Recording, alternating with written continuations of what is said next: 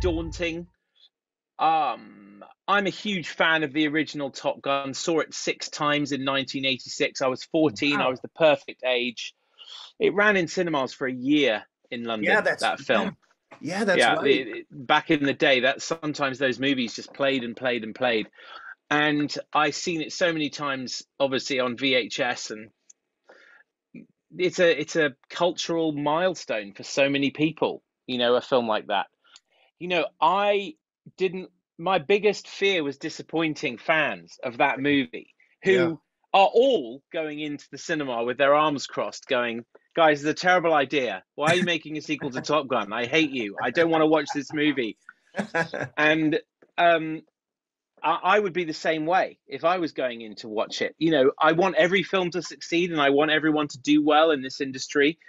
But I would be suspicious. You think it's going to be a cash grab, and of course, you've got somebody who sets the bar very high. The quality control threshold is incredibly high in Tom Cruise, and the original producer Jerry Bruckheimer, a great director with Joe Kosinski, and another key collaborator, Chris McQuarrie, and these guys, they just really know what they're doing. And one of the first things that they filmed actually was the opening montage of aircraft carrier activity.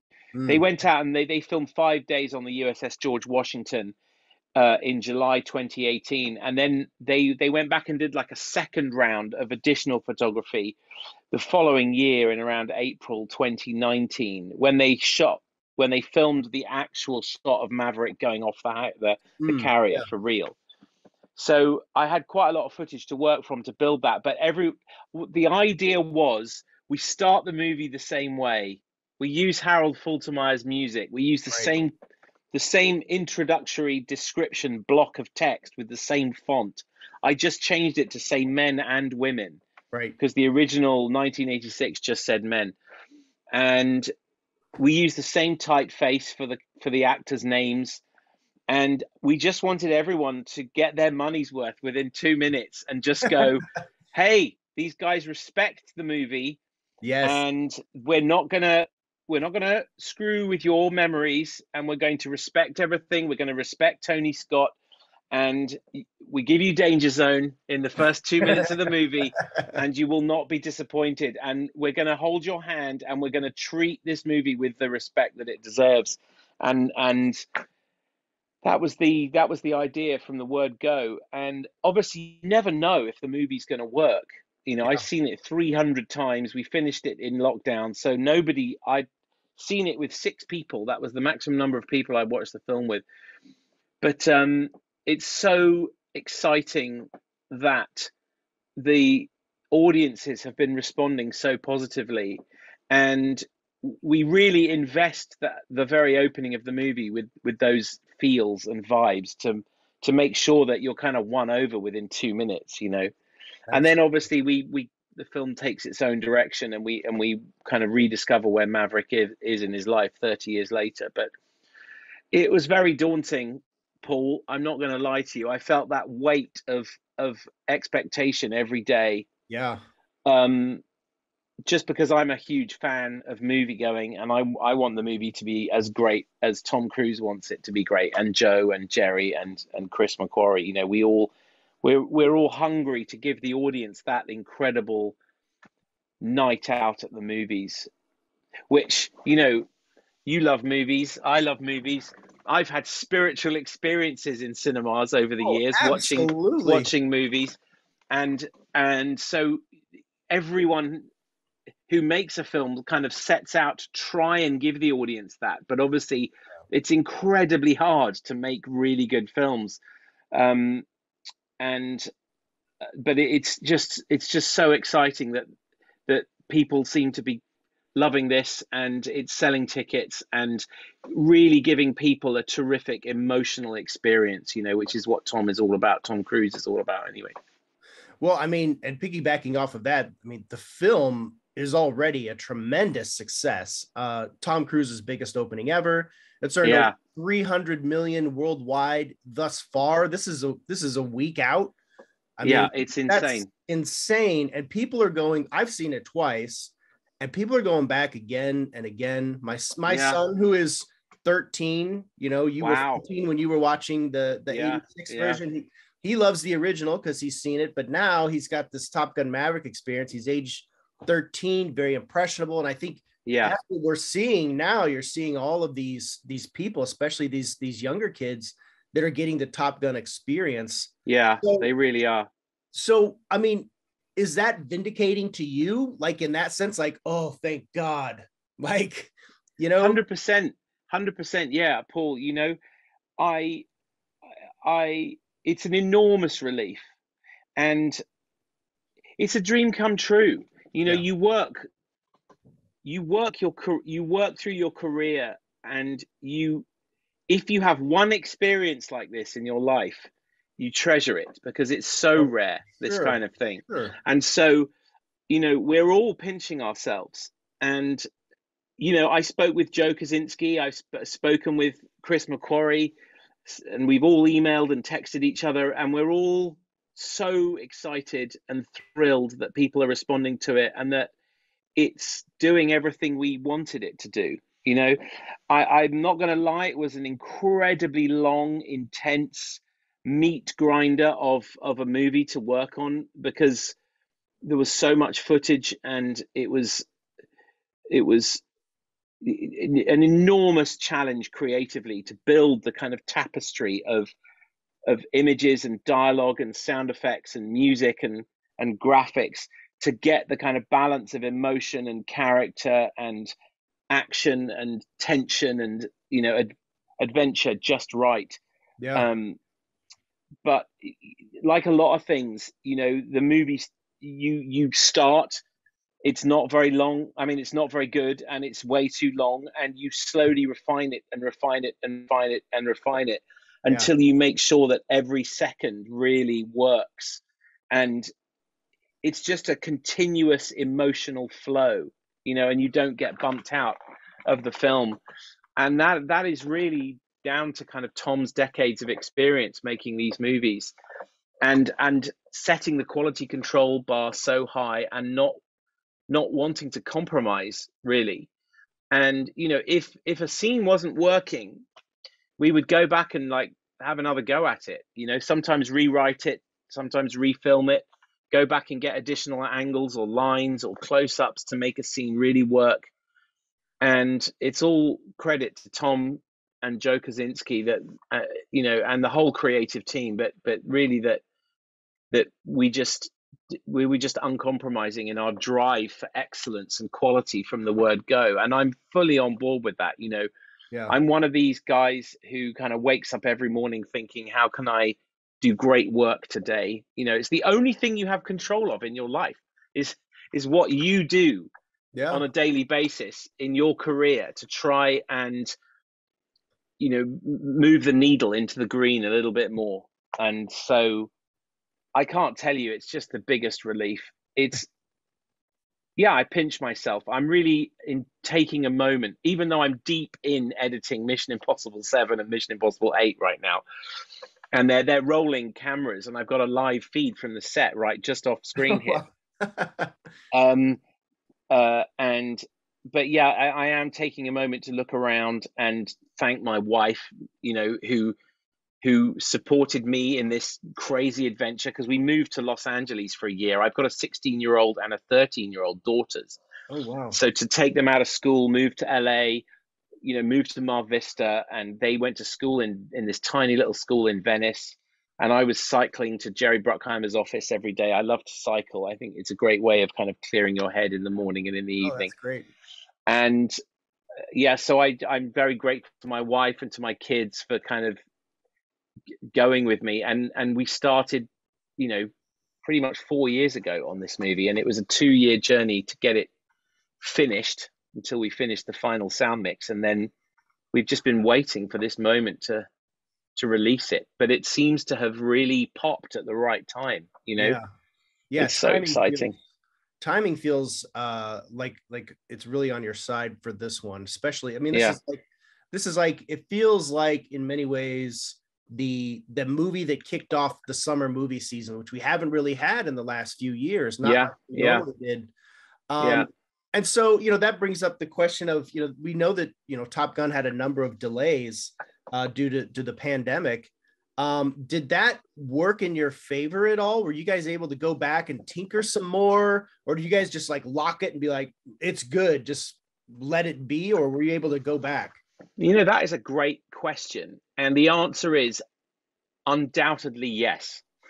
The film is a lot better because we had time. So in February 28, no, February 2020. No, yes, let me get this right. Yeah, February 2020, I was in Venice and we were about to start filming Mission 7. And that was when Italy became a bit of a hot zone in Europe. Yep.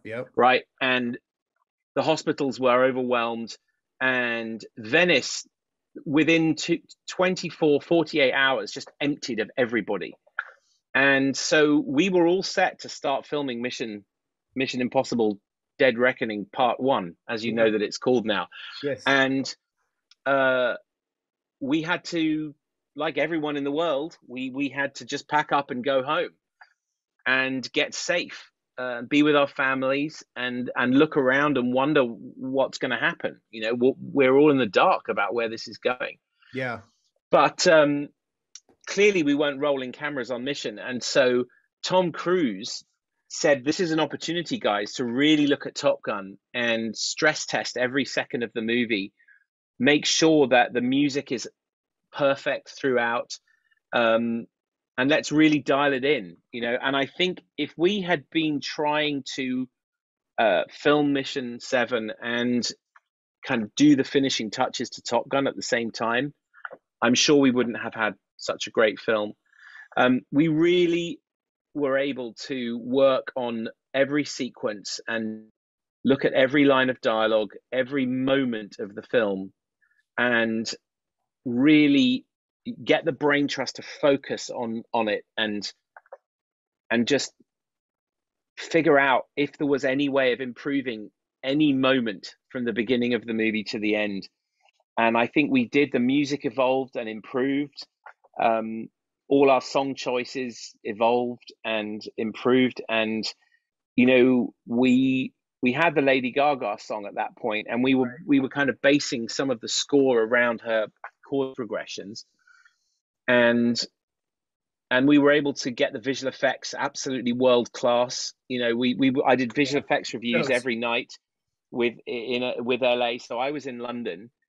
Joe and my team were in Los Angeles, and we were doing visual effects reviews every day for several hours, because obviously there isn't an F-14 that's still flying in the world, and there are no Su-57 enemy planes that we can use. Right. So all those are skinned versions of F-18s or L-39 jets, but the VFX are done so beautifully and seamlessly, it doesn't really even occur to you that they're not real, those planes. Oh, yeah.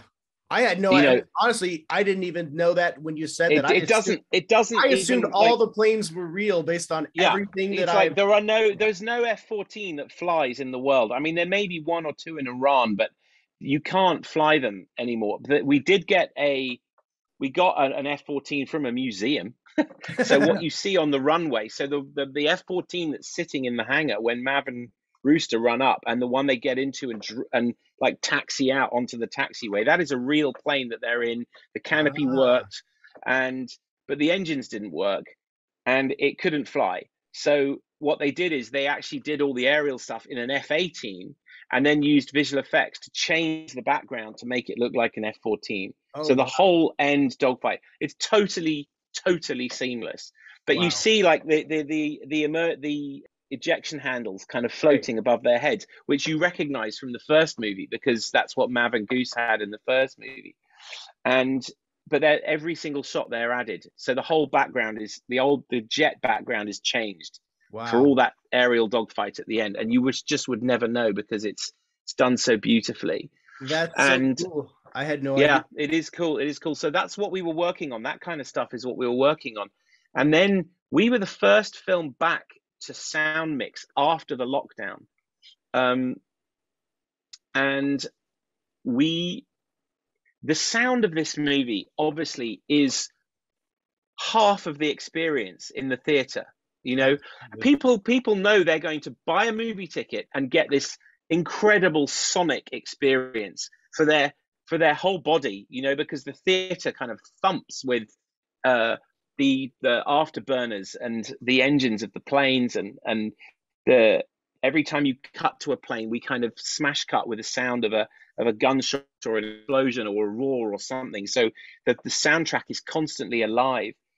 And we the sound mix again, we did not compromise. Tom was like, this has to be the best sounding movie that can possibly exist based on the technology and the talents of the people in this room. You know, it's like Yeah. the audience is going to expect a world class experience, and we are going to give it to them.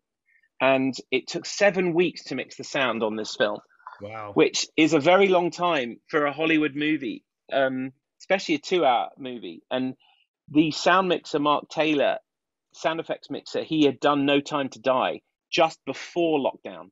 And Oh, that was a 3 hour movie, right? As you know, we've all yeah, seen it. yeah. Long James Bond movie. Love the film.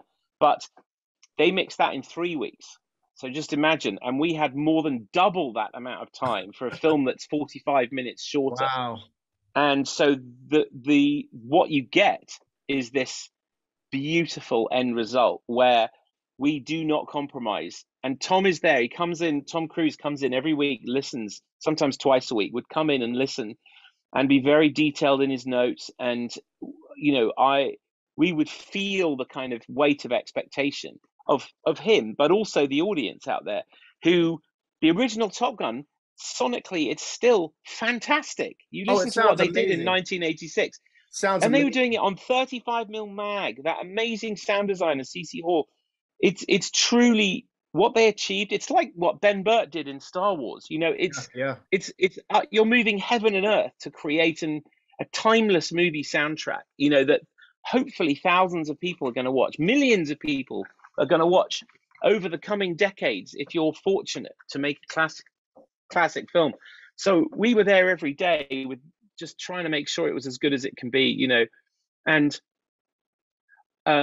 as I said, I love movies and I'm a geek, and I enjoyed every second of sitting in that movie in that sound mixing stage, even though the COVID protocols were very strict and we couldn't be in there much time of the day, limited numbers and all that. But it was super exciting, um, super exciting to be a part of delivering that, you know, world class experience to the audience. You know, it's Absolutely. so exciting when you're working on a studio movie and you have these resources. Oh, yeah. That's the expectation. You know, you're making literally the a state of the art product that hopefully lots of people will enjoy, and we didn't want to let them down. So you've worked on two Tom Cruise films already that are in the can, and now Top Gun Maverick, and now you have the Mission Impossible, the next two Mission Impossibles. Yeah, What is unique to you about working with Tom and working on Tom Cruise films? right. Couple of things. One is they, in terms of editorial, they are usually single protagonist movies with a subjective point of view, which is through you're experiencing the film with Maverick or with Ethan Hunt, and he's at the top of the pyramid of characters in these movies. So in Top Gun, you've got Maverick, you know, Rooster and Hangman, Payback Fanboy, Phoenix and Bob and Penny. And when you're cutting the scenes, you're using that as a guide of like how many close-ups to give each character and how much of the scene you can allow to play through the other characters. And it's the same in Mission. If you watch a film like Mission Impossible Fallout, you're following kind of Ethan's emotional journey almost exclusively all the way through the film. You're Yeah. feeling his point of view, and it's a team movie. So you've got Benji and Luther and Ilsa, and you know, in Rogue Nation we had Brandt as well, and obviously in Fallout we had Julia, his wife, Yeah. and Yep. but you very rarely leave his point of view. So that's just something to be aware of when you're telling these single protagonist stories, to bear that subjective point of view in mind, because Tom really likes the kinds of movies where you identify and follow a character on an emotional journey, transformative journey from the beginning of the movie to the end. It's kind of classic storytelling, you know. Right. Classic And hero's journey. yeah, a classic hero's journey, exactly. And so that's one thing to be aware of. The other thing is that he really knows what he's doing, but he's not afraid to constantly reinvent the film as cameras are rolling. So every single day he will sit down with his key collaborator.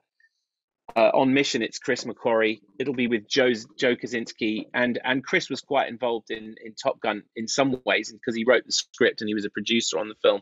Right. And he, at the end of every day, constantly he'll be thinking about everything that we've learned about the character in the filming schedule so far, and he'll be looking at the pages for the next day and going, can we improve this? Can we is there any way we can take everything we've learned and make tomorrow's pages even better? And also, do we need to go back and refilm something if it's not good enough? You know, have we learned something which means we go back to this other set and film a bit of extra stuff? So what you end up with are these films that don't that they evolve so much through the entire process because he's very confident in his opinions and what he wants to give to the audience. And so the movies never feel like, they never kind of get stuck. You know, they're just a constantly evolving entity through the whole 2 years, basically 1 year of filming and then another year of editing after the filming. We're editing during the filming, but in terms of just dedicated post-production, it's another year. And that does result in films with a very kind of unique, fresh feel, as opposed to kind of quite heavily developed on the page, you know. And I think that's one of the reasons why these movies, why audiences really gravitate towards them or have a really great emotional experience, because we're constantly dialing it in through the whole process, you know, which is not how everyone does it. So those are the two things that I would say. And the other thing which everyone will tell you about Tom is that he works the hardest of anybody on the set. And to have number one on the call sheet be such an incredible role model for all the other cast and every head of department and all the crew, it means you just get people who really want to be there and want to do great work every day and don't want to compromise. And that is, again, no one phones it in. You know, we're all working as hard as we possibly can every day to live up to his expectations and to ultimately to the audience's expectations. So those are the things I would say about working with Tom. How involved is he when you're like just you're sitting and editing and doing your work? How involved is Tom on that in that aspect? Is he? So it depends where he is in the world. Usually when on Mission, for example, well, he was in LA quite a lot, so he actually visited Bruckheimer's offices and reviewed stuff with us in person a lot on Top Gun. But on Mission Impossible, I'm quite often working very closely with Chris McQuarrie, the director. And Tom will usually call us once a day, sometimes in the afternoon, and we will give him a very detailed breakdown of everything we've done that day, down to like shot selection in certain sequences. And he's been on set every day, so he knows all the coverage. And we'll explain discoveries that we've made and ideas that we've had and bounce ideas off him. And we really want his input. He has final cut on these movies. You know, we have a committee of one, which does make the process kind of relatively easy initially. And until we kind of start to invite an audience, you know, a friends and family audience to watch the film, we're all collaborating, and ultimately Tom is making the final decision on any questions we have about the film. So he's very involved, is what I would say. No aspect of the process is he not involved in. You know, wardrobes and prop design and locations and casting, and then in post-production, you know, heavily editing and ADR and music and visual effects. and sound design. I mean, every part of it, and he loves it. And color correction, right at the end of the process, when we're reviewing the final color, he's sitting in the theater with us watching. So he takes his job very seriously, and he really cares about making sure that the movie is awesome, you know, Yeah. because he just wants the audience to have a great time. He wants to really deliver. He knows people are, you know, have had well, we've all had a tough time in the last couple of years, but he wants people to, you know, leave the house, get a babysitter, and drive to a theater and spend their money and just have a great night at the movies. You know, that's what I want as well. That's what we all Yeah, want. for sure. Everyone, Absolutely. whenever we sit down in a movie theater, we want a great night at the movies, and sometimes Yeah. it is, and sometimes it's a disappointment. But there's nothing beats that feeling when you're just lost in a movie and you never want it to end, and the crowd are in it, and it's just so cool. It's the best. It's the best. It is. So we just saw the trailer for Mission Impossible Dead Reckoning Part 1. So that's already generating excitement.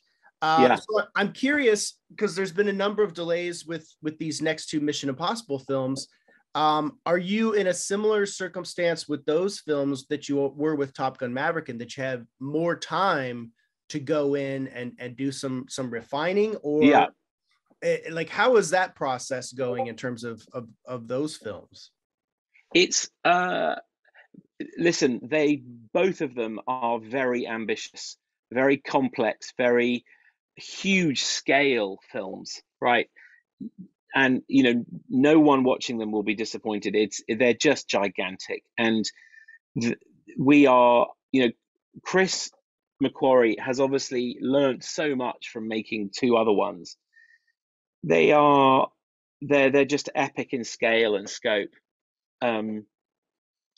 It will be a race to the finish line because we're making two of them, Yeah. and we're not gonna, you know, we're gonna use every second we have to make them as good as possible. And you know, during the lockdown, none of us knew how long that was going to be. You know, Yeah. Yeah. we all thought we might be locked down for a month or two, and then stuff would maybe go back to normal. You know, Yeah. but obviously it didn't. So there was every chance Top Gun could have come out, you know, a few weeks after we finished it in like August 2018. Sorry, Right. 2020. Could have done, but we didn't know. Um,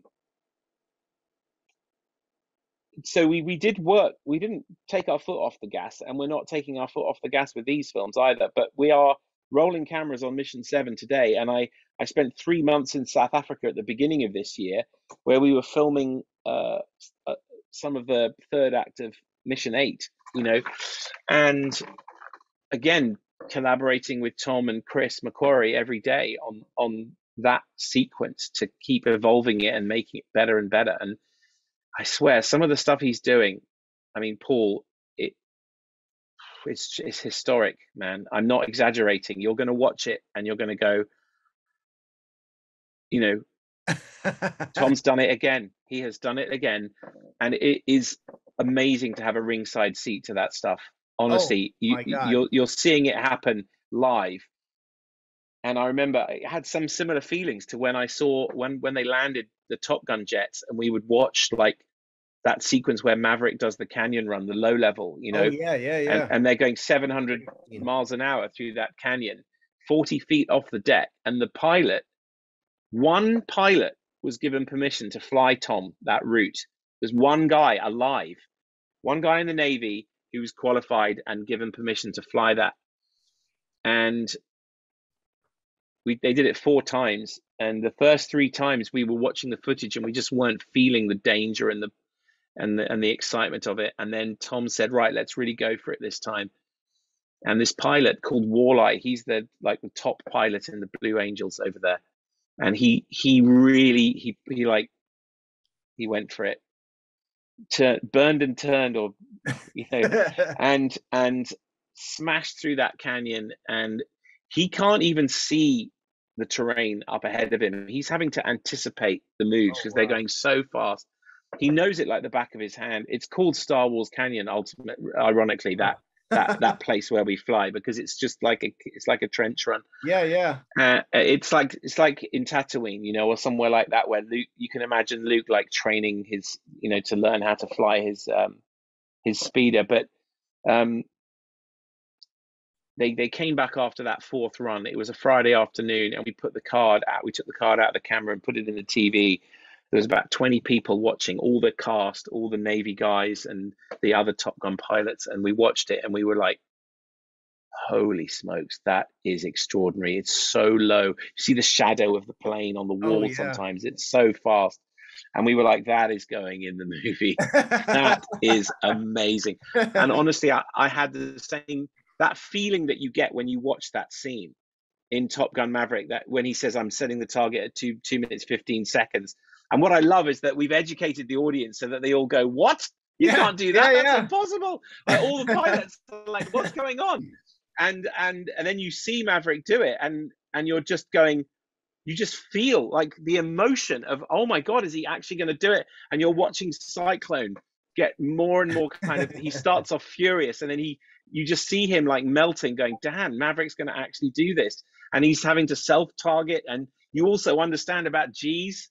So we've talked to you, when you see 7.5, 8, 8.5, and then when it gets to 10 and Hangman goes, damn, you know, you all know what that means as the audience, because we've kind of given you your broccoli in the training sequences, so you can just enjoy that sequence and really understand all the terminology and the stakes and the limitations and all that stuff. It's so cool. But anyway, that feeling that you have, there's going to be some moments in Mission 8 where you have that same kind of, oh, I can't believe I'm seeing this experience. And, you know, so 2 years to go, and then you'll see it, Paul, and you'll remember this. We'll have this conversation, and you'll be like, shit, Eddie was telling me about that. Eddie told me this was going to be mind-blowing, people, and it's going to be pretty hairy. It's pretty hairy, I swear. And we're all sat there in South Africa watching Tom do this stuff. Amazing. Anyway, so we're going to be working flat out on these two movies to get them ready for audiences, and again, quality control threshold is like as high as it can possibly be.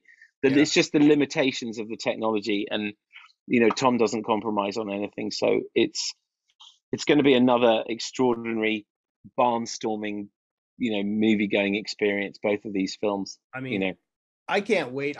I love the Mission Impossible franchise. I love every one of them. They always seem to get better and better. And then they're just like some of the best, most finely crafted films. Thanks to guys like you that are out there, you know, just giving it your all. And, you know, it shows with Top Gun Maverick, you know, the scene you're just talking about, you know, the whole canyon scene is truly a brilliantly edited sequence. And you're right. Bless you. Every beat hits perfectly. So yeah.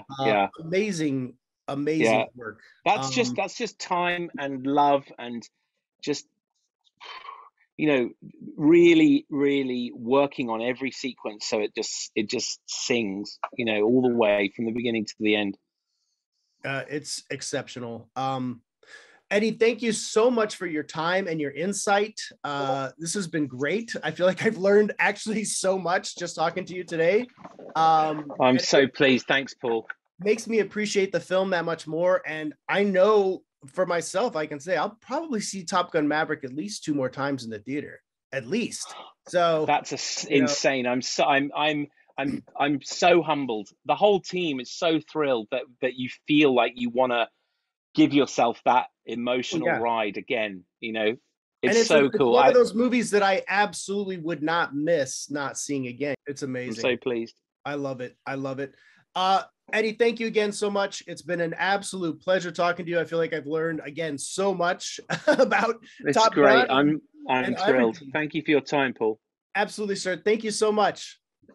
All right. Cheerio. Bye-bye. Bye-bye. Bye.